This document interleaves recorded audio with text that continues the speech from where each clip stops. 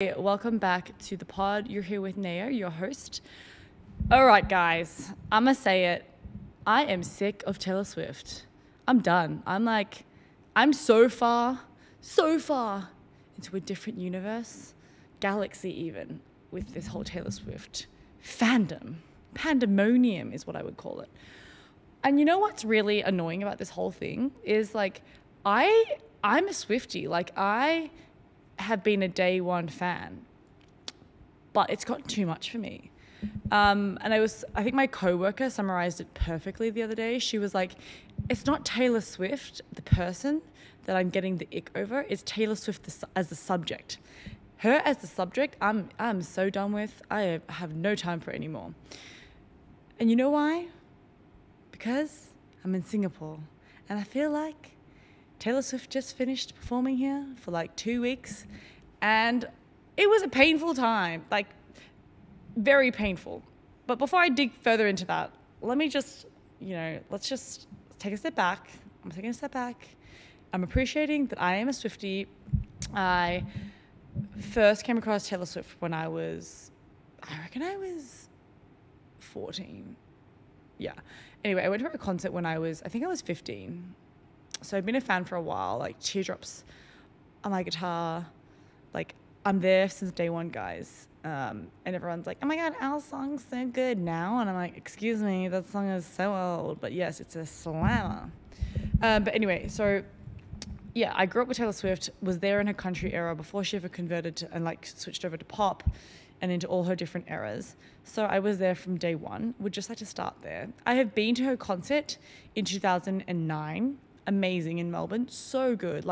Literally, I remember calling my friend on my flip phone and just calling her, saying nothing, but just playing, letting her hear Taylor Swift playing through the speakers. And she was so jealous. It was such an awesome moment. But yeah, I love Taylor Swift. Have always loved her music. If you play Taylor Swift, and you've seen me in my house, you wouldn't have seen me in my household, but if you're a fly on the wall in my household, you see that I get down to her music and am a great appreciator. However, the pandemonium around her recently, I am just so done with. Okay, so I didn't go to the concert at all, and I made an active decision not to go because I have been to Taylor Swift twice. I went in her Fearless tour, and then I went in 1989 tour. And so I know she's a great performer. I appreciate her as a performer. I think she's amazing. And so I was like, oh yeah, I want other people to experience this. I wasn't going to drop a whole lot of money on it because I just felt like I've already seen it twice. Secondly, the way they were setting up the concerts, I was like, it's going to be really hard to get tickets. And from what I was seeing people go through in Melbourne and Sydney, I was like, I'm not even going to try. Cause it's when you try to go, you attach yourself to the idea of going to something and then it fails, that it just breaks your heart. It's not even worth putting yourself through that heartbreak. Anyway, so I made an active decision not to go because of pricing, availability, and competitiveness for tickets. And thirdly, I just felt like I've already seen her twice. Why not give other people the experience to go and see her? So I tapped myself out of this concert, and I'm very happy. I was very happy with that decision.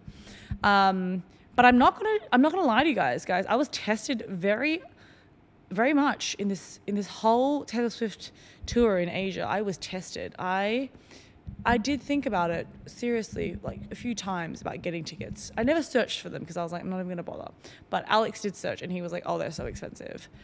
And I was just like, no, not gonna do it. Not gonna buckle to the environment and the endless stories on my Instagram of people at Taylor Swift.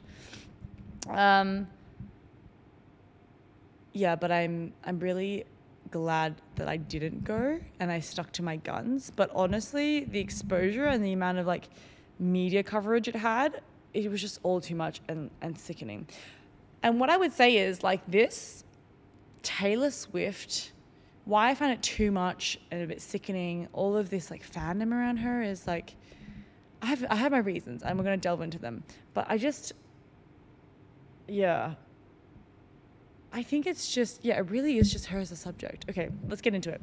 So my initial thoughts were wow, is her PR team that good? Do you think they actually wrote out this plan and were we're gonna like have these series of events happen, like, because I think like things have happened just beyond her concerts. Like, you know, there's been this takeoff. I mean, surrounding her concert, there's this takeoff around social media trends of like, you know, what you wear to the concert, what you sing, like all this sort of stuff. Like there's so much like pressure around when you go to this concert. Like people were like, oh, I've been like learning the lyrics. I've gotten all the sheet music. I'm like, girl, like just go to the concert and enjoy yourself. Like what's all this extra stuff you got to do? Because I can tell you, the original Swifties never needed that because they just know the lyrics on the top of their head. All I'm saying is that will come to my point later. Anyway, so part of me is like, is her PR team this good, or did they just like kind of, you know, do a little bit of work and then just got so lucky that society has honestly just taken the reins? I think it's the latter. I think that they did not plan for any of this to become such a big thing. Like obviously tickets were always going to sell out and be really popular, but in alignment with her, like her old relationship ending, her new relationship happening, like who she's dating now and all like the fandom around that, it has just been, I feel like the like infectious spread of her fandom has just been quite marveling to watch, and very interesting. I think this all fundamentally comes down to people bandwagoning in life, and I would just like to comment, it's going to be a harsh comment, but I just really think that mostly in life people are sheeps. It's this like feeling of FOMO, and people are like, oh, someone else is having to experience it. I see it in my stories, I see it on Instagram, and then like going and having that experience because somebody else is having it and they want to experience it. So I do think that this whole pandemonium has really come down to, it has been a really good reflection of how much society, how influenced we are by our environment and the society that we live in, but also this like crippling sense of FOMO that people have, and sense of like wanting to belong to something or experience something that is like everybody else, which I find so interesting because I don't know, individuality is just shrinking out there. And I think I've spoken about this in podcasts before, but like social media has such a big part to play in that, in terms of people becoming less independent in their thinking and in creativity. But for me, I felt like this whole Taylor Swift like fandom has really been a huge example of that for me. And it makes me really think about, it honestly makes me kind of concerned, because I'm going to tell you, I saw friends who I know for a fact were never into Taylor Swift. And when I was back in my young days going to Taylor Swift and being super into her, nobody was into her. 1989, definitely a lot less people were into her. But now I have these friends like on the stories and they're like, oh my God, literally like best night of my life. I was like, oh, was it now? Was it? Because I haven't ever heard you like play her on the radio. I mean, on the like speaker system in your car. Like that's an interesting development I see happening here. And like, yeah, I just think that's really interesting. Also in the same tone, like one of my friends did recognize that they were kind of like, they were saying, oh, going to see Taylor Swift is like going to see an artist at their peak in our generation, and it's not often that it happens. True, I don't disagree. I think it's like they were saying it's like similar to like seeing Michael Jackson in his peak. I'm like, I mean, yes, agreed, and I can totally understand from that point of view, like why you would have FOMO, where I think you're going there to experience something purely because you want to experience it, but not necessarily because you're pretending to like be a huge fan and enjoy it. I feel like I accept those people more. Those people, but the people who are like, oh, like best night of my life, you know, like suddenly I'm taking on all of like the traditions. I'm putting that in big air quotations with my fingers. Traditions that you're supposed to have when you go to the concerts. I just like don't buy into that. I'm like, no, you're just bandwagoning. I feel like you just feel FOMO of missing out and being an outsider to something that's happening in society. So you feel like you need to spend so much money to go and have that experience. And I don't agree with that. Like, I mean, have more of a backbone, people, you know, like have a bit more individuality and uniqueness to you. Just because all of your friends are going to a concert doesn't mean that you have to go to it. It's okay to miss out on something. It's okay to not like something that everybody else likes. It's fine.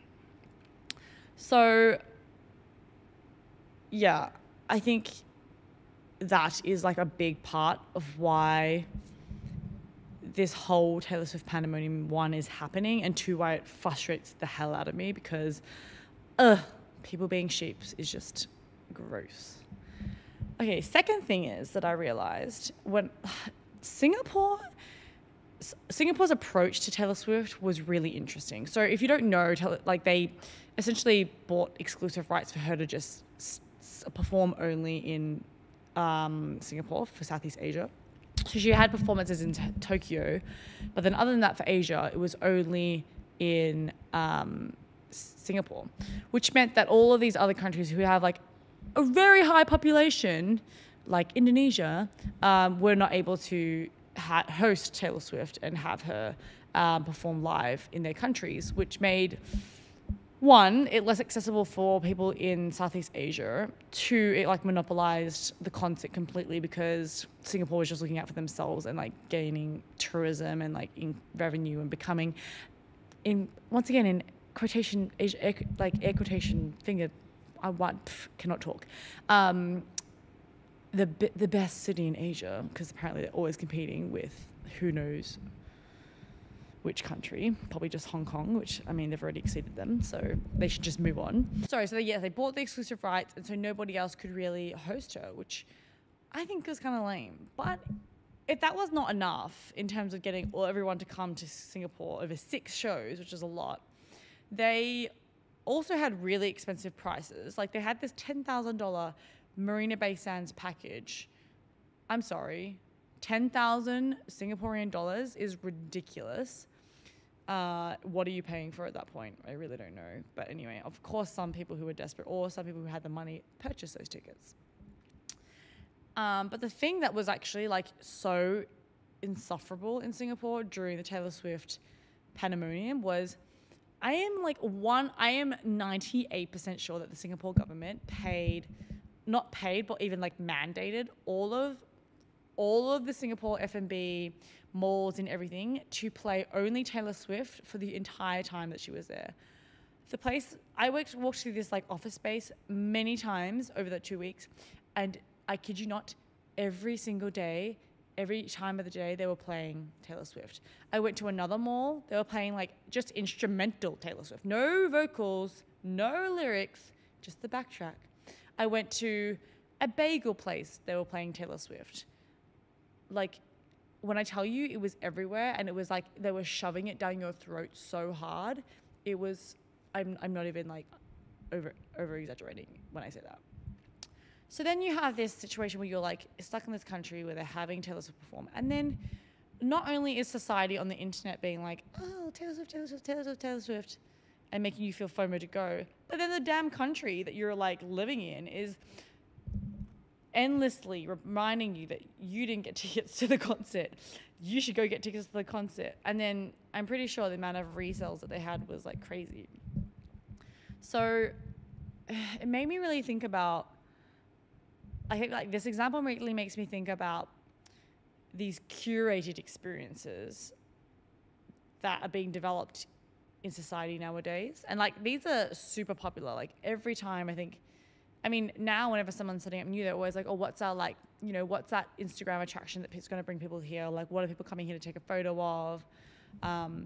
And it's kind of frustrating because I really wish that wasn't necessary, but unfortunately, like in the society that we live in, it is necessary.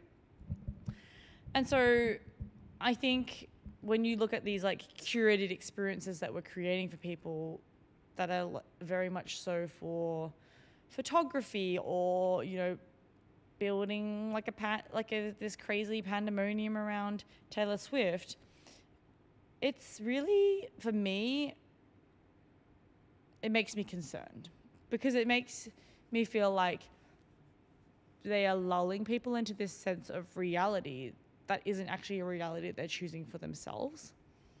I think if you're told enough, like, okay, for example, in those 2 weeks, I had Taylor Swift play to me endlessly. I had stories come on my Instagram.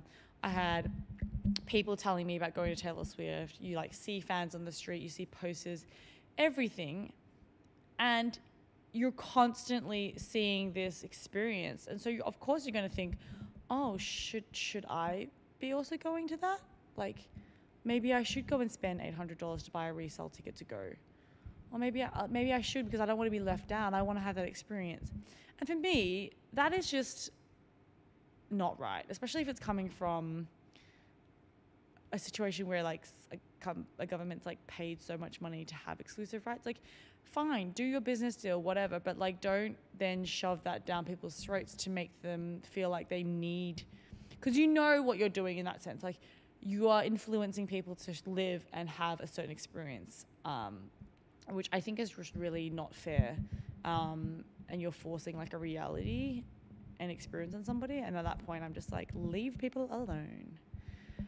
So yeah, I think that is one part of it. Another thing that made me think a bit from this whole experience is just like how much of what we live in and what we lived, like how much of our lives, I guess, is what we are truly interested in, or are we really just being pushed all of these things and then it's becoming this, we're now in this position where we actually don't know what we like and what we don't like.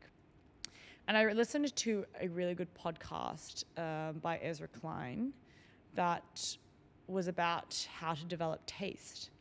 And this is really thought-provoking because in this podcast, essentially, he was interviewing a fellow like journalist and researcher who was talking about how, I guess, essentially society and people are losing the ability to curate their own taste and style and things that they like, because we are now being pushed so many like AI generated, algorithm driven things of what they think we like, because we look at one thing, and it's making us a lot more smaller minded, which I totally agree on. Like, if you go and look at your Instagram, it is so hard on your Instagram to get pushed something new in your Explore. If you go to your Explore right now, everything you see there is things that you already look at or you're interested in. But there's nothing new that they're showing you that's like, oh, are you interested in yarn bombing? Are you interested in, I don't know, like electric guitar? Like, no one's showing me new things that I could learn from or be interested in or like want to know more about. And so like where we're being pushed to now in society is this place where we're only living within a bubble where we are familiar with what's being shown to us. We are comfortable with what we're hearing, seeing, learning from, and we're not being challenged anymore. And that is a very sad space to be in, I think, in life, because I think the whole like idea and concept of life is to learn, be curious, ask questions, step outside of your comfort zone and be challenged. Not every day of your life is going to be super comfortable. It's not going to be familiar, and that's not how it's supposed to be. Because if you wanted that, I mean, each to their own, right? But for me, if I wanted that, then I don't know. I'd rather like not spend all my time trying to like make money and live life. In a sense, like I would rather just go and, I don't know, do something that's subpar and just like, I don't know, maybe I just wouldn't want to live if I wasn't able to be curious and explore the world. I don't know. So I think just this whole concept of like people not knowing what is to their taste anymore is such an interesting point and thought. I think that you should carry with yourself as you live your daily life. Is like, when I'm seeing this ad, is this because I am interested in this? And then like I think be very aware of like what you're being shown and how that's making you feel before you form a thought or opinion on something. Not everything you see on the internet is true. If someone hasn't told you that before, please catch on to it ASAP. But yes, I think this whole Taylor Swift fandom has just really made me feel very disheartened about society because I feel like I have an unwavering, no, my faith in everyone is wavering, sorry. Yeah, because it just feels like there's no individuality or like independence in thinking. And to watch so many people just be like such a sheep to an experience and spend thousands and thousands on dollars to have an experience that honestly I don't really feel like they're even that connected to is crazy. Anyway, I'm hungry, so I'm going to take a peanut butter break. Today, I have this peanut butter. It's called Manny Life. And my friend, Manny Life, showing you up close on camera. Manny Life was introduced to me by my friend, Denvi. And I was staying at her home and she was like, do you like peanut butter? And I was like, first of all, you don't listen to my podcast if you're asking me if I like peanut butter. But yeah, secondly, yes, I like peanut butter. Show me the goods. Anyway, so she introduced me to this Manny Life, which is from England. And very good. Very, very good. Like, it's just like nice and roasted. They have like whole halves of peanuts inside of there. You know how much I love a crunchy peanut butter. But sensational. And I'm going to... sensational. And I'm going to take a quick nom and just show you this baddie. This baddie. Like, look at how thick that is. Ooh, oosh. Okay, you can't see it if you're listening in the podcast, but she's taking a bite. She's taking a bite. My only qualm with it is it is a little bit oily. It's so thick and yum. Watch me eat like all of that. Also, oh no. You know, like peanut butter is really sticky and dry. I need to drink some water, sorry.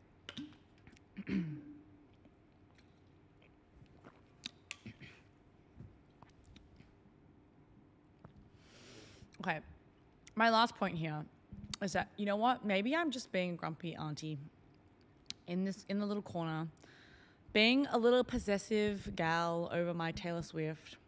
Part of me does feel like that. Part of me is like, you know, guys, I was there since day one and you weren't, and now I'm just being bitter. And I will take accountability that at least 10% of this conversation is about that. It's driven from that. But a solid 80% is definitely from my disappointment in society.